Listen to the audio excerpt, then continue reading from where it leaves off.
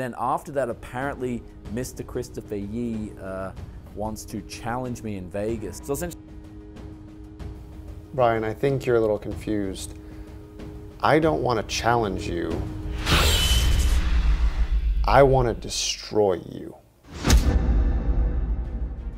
24 hours. $300. And the winner is going to be decided by the comments. That's right. You guys in the comments get to decide who wins this competition based off of 3 different things. In 1 week, you have to say who had the better aesthetic, who got a better value on all of the parts, and who got the better performance. And now the loser has to give the winner their profits that they make off the flip of their build. So are you ready, Mr. Yee?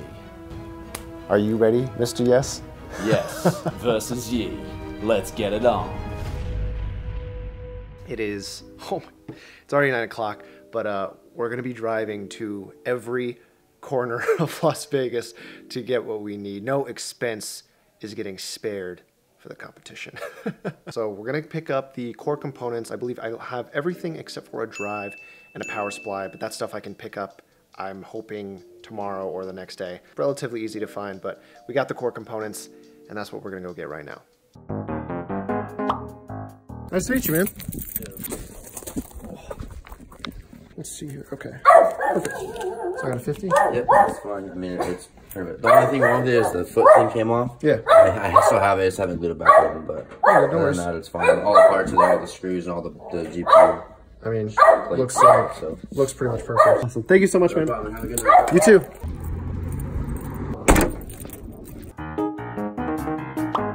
Hey, Dustin.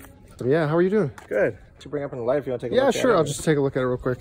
Okay, very cool. Yeah, I mean, I trust it. Obviously, there's no way to test it, but thank you so much. I appreciate it. Here, let me. My wife ended up getting an iMac, so it's no longer needed. No, you let her get that. I'm just kidding. No, All right, well, here's the 100. I appreciate it. Alrighty. Appreciate it. Thank you so much. Appreciate it, man. and look forward to seeing it pop up one day on a video. Awesome. Have a good rest of the night, man.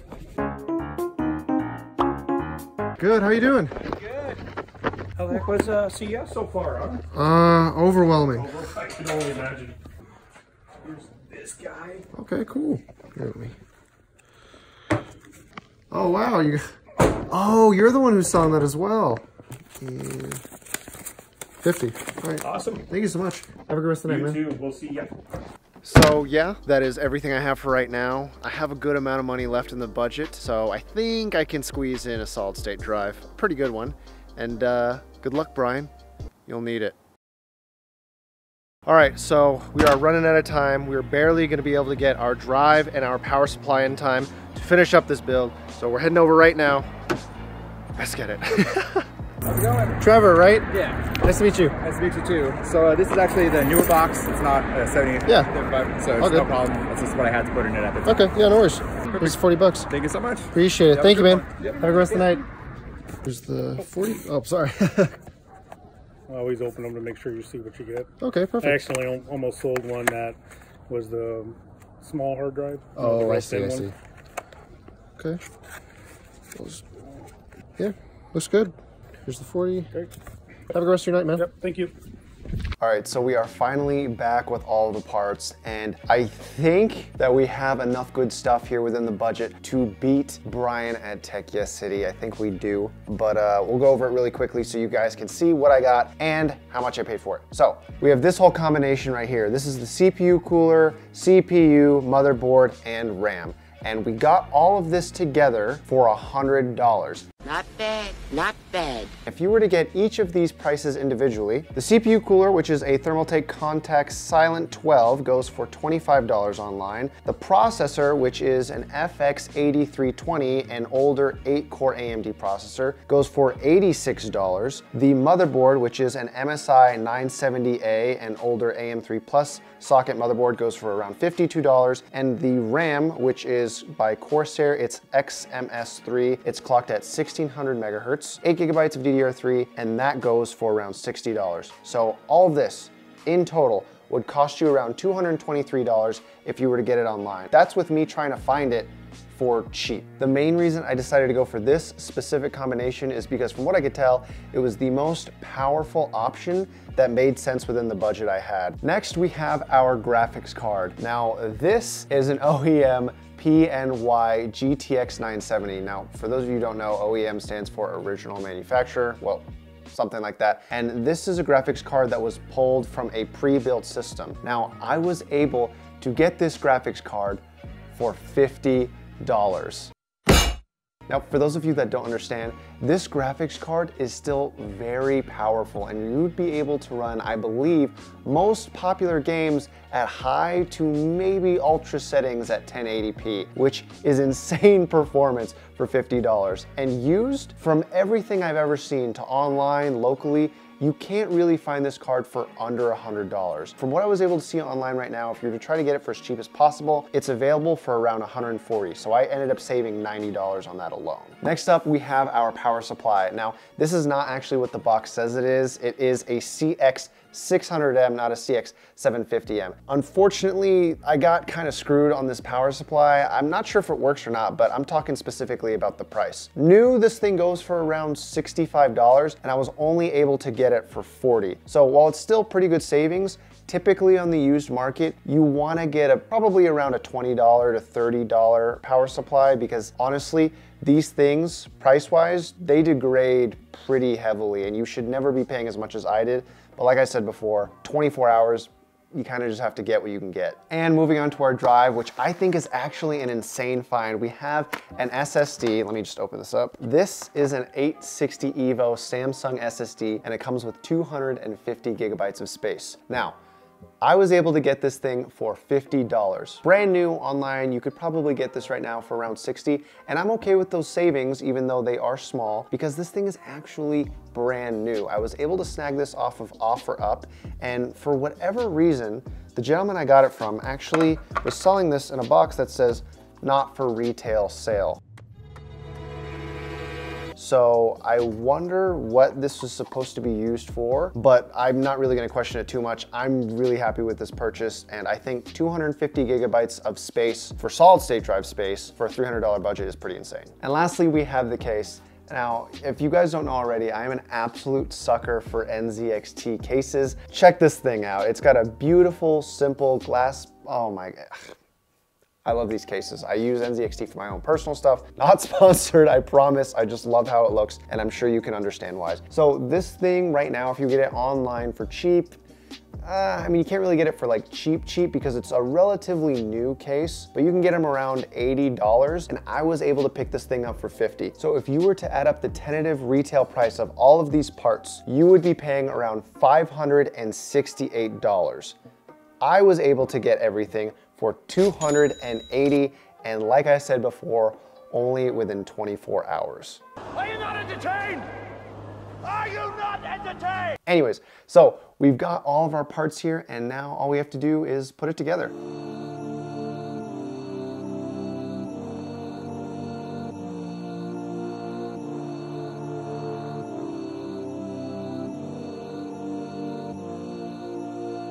I guess in 4 or 5 years, the new generation's music will be, it'll have a synthesis of those two elements and some third thing that'll be entire. Maybe it'll be, it might rely heavily on electronics, tapes.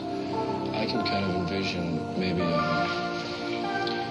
one person with a lot of machines, tapes, electronic setups, singing or speaking and using machines.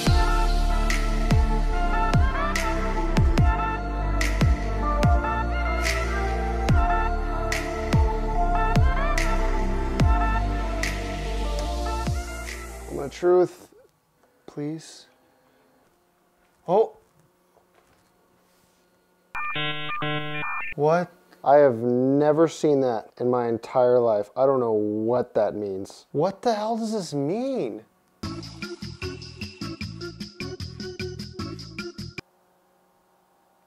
Yes! Okay, so everything in this computer seems like it's gonna work together fine. Now I just need to install Windows, get all the benchmarks on here, and we'll see how this thing performs. All right, so everything is finally downloaded, and the tests that we agreed to were Dota 2, Unigine Heaven, Cinebench R15, 3D Mark Firestrike, and then finally CSGO. We have specific settings and tests that we are running within those games and tests, but let's finally get to posting some numbers because I'm not trying to lose to someone coming from out of town on my home turf, and I'm really...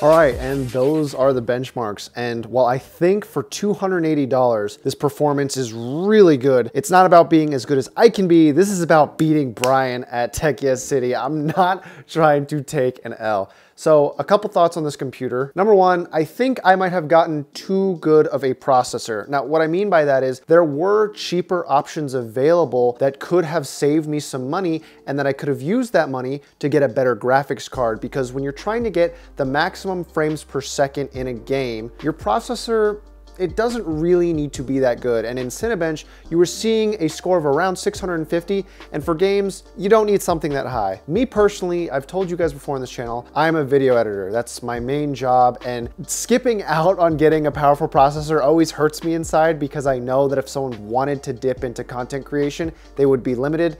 But for this specific competition, I think my roots might have hurt me a little bit. Number two, I spent so much time trying to find the perfect balance for overclocking this processor as well as the graphics card. This GTX 970 graphics card, which I was using, was actually a little bit underwhelming at stock speeds. So depending on the program I used, I was only able to push it up to 200 megahertz or a little bit higher, depending on how demanding the graphics were for that specific program. After doing that in pretty much all of the tests, I saw at minimum a 10% increase in frames per second. The FX 8320 comes at a stock speed of 3.5 gigahertz, and the most I was able to push it to was 4.1 gigahertz. Any higher and Windows would not even load. That overclocking actually did a ton for me when it came to the Cinebench score, because I ended up going from low 500s to 650, which is a massive jump considering I didn't have to spend any more money to get that extra bit of performance. Those are my main thoughts, but lastly, I have to remind you guys again,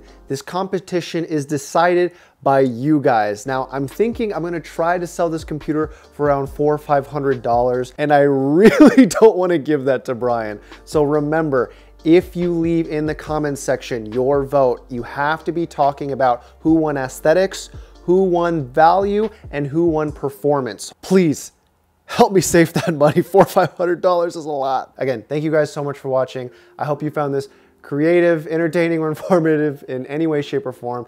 And as always, have a great day.